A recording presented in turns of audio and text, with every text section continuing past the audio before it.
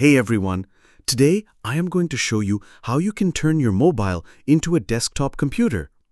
You need a flagship phone like the Samsung S series, a monitor or a TV with an HDMI port, a keyboard and a mouse.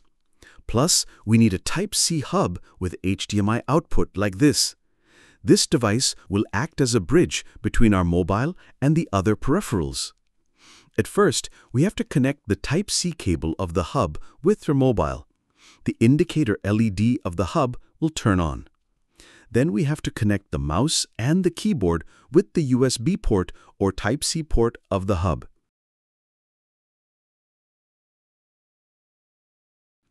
Then we must provide more than 25 watts of power input in the first Type-C port of the hub. This hub can take up to 100 watts of power input.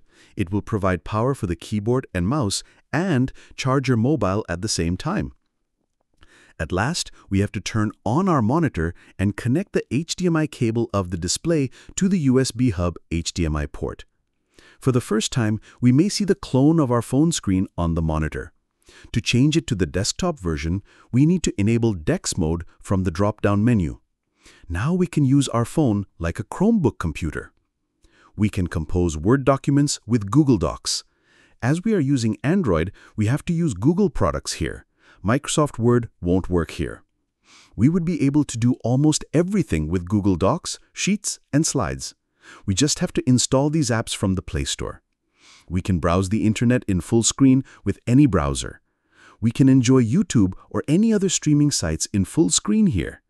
If we want to learn coding, we can do it too inside the browser. We can view and edit PDF files on a big screen, which is very helpful for students.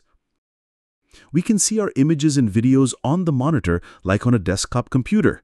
Plus, we can edit them here if we like to. Editing on a larger screen is much more convenient and easier than on a mobile screen.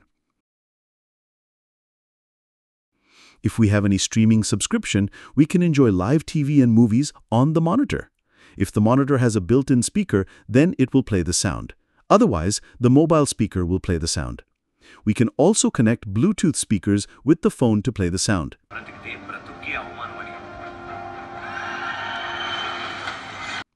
To turn off the desktop screen, click on the Start menu and select Exit DeX.